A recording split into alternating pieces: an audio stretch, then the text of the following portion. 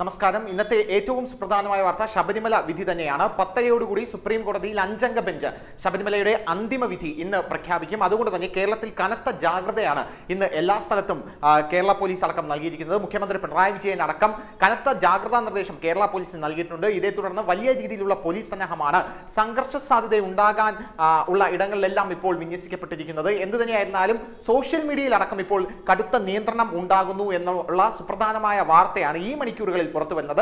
Social മീഡിയയിൽ മതസ്പർദ്ധ ഉളവാക്കുന്ന സർക്കാരിനെതിരെയുള്ള ഏതെങ്കിലും പോസ്റ്റുകൾ ഉണ്ടാവുകയാണെങ്കിൽ, വിധിക്കെതിരെയുള്ള ഏതെങ്കിലും പോസ്റ്റുകൾ ഉണ്ടാവുകയാണെങ്കിൽ തൂക്കിയെടുത്ത് അകത്തിടാനാണ് ഇപ്പോൾ സർക്കാരിന്റെ നിർദ്ദേശം. സുപ്രീം കോടതിയെ അപമാനിക്കുന്ന രീതിയിൽ, വിധി പ്രസ്താവത്തെ തള്ളിപ്പറയുന്ന രീതിയിൽ ഏതെങ്കിലും തരത്തിലുള്ള വലിയ രീതിയിലുള്ള പോസ്റ്റുകളോ മറ്റു കാര്യങ്ങളോ നവമാധ്യമങ്ങളിലൂടെ പ്രചരിക്കുകയാണെങ്കിൽ ഉടനെ തന്നെ ആക്ഷൻ എടുക്കാനാണ് ഇപ്പോൾ സർക്കാരിന്റെ പ്രധാനമായ നിർദ്ദേശം പുറത്തു വരുന്നത്.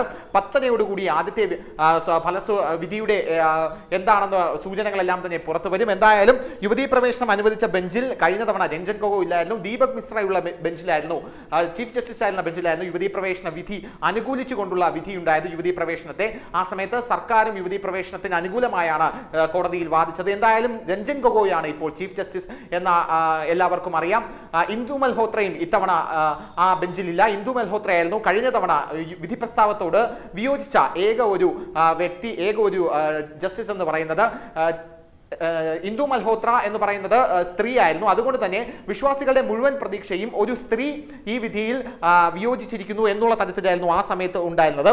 യുവതീ പ്രവേശനം അനുവദിച്ച ബെഞ്ചിൽ ഇപ്പോൾ നിലവിലുള്ളത് ചീഫ് ജസ്റ്റിസ് രഞ്ജൻ ഗൊഗോയ് ആണിപ്പോൾ നിലവിലുള്ളത്. ജസ്റ്റിസുമാരായ AM ഖാൻവിൽക്കർ, റോഹിൻറ്റമൻ നരിമാൻ, DY ചന്ദ്രചൂഡ് എന്നിവർ ഇത്തവണ ബെഞ്ചിലുണ്ട്. അതേസമയം സുപ്രധാനമായ ഇന്ദു മൽഹോത്രയും ഇത്തവണ ബെഞ്ചിലുണ്ട്. ഇന്ദു മൽഹോത്രയുടെ വിധി, ഇന്ദു മൽഹോത്ര എന്താണ് പറയുന്നത് എന്നാണ് ഇത്തവണ എല്ലാവരും ഉറ്റുനോക്കുന്നത്. മറ്റ് ജസ്റ്റിസുമാർ ഇത്തവണ തങ്ങൾക്ക് അനുകൂലമായി വിധി പ്രസ്താവിക്കും എന്നുള്ള രീതിയിലുള്ള അഭ്യൂഹങ്ങളെല്ലാം തന്നെ ഇപ്പോൾ പരക്കുന്നുണ്ട്.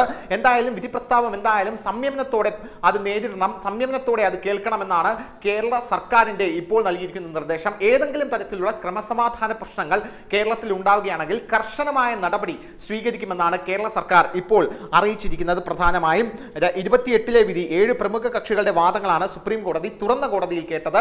ഈ തുറന്ന കോടതിയിലായിരിക്കും ഇന്ന് വിധി പ്രസ്താവം ഉണ്ടാവുക.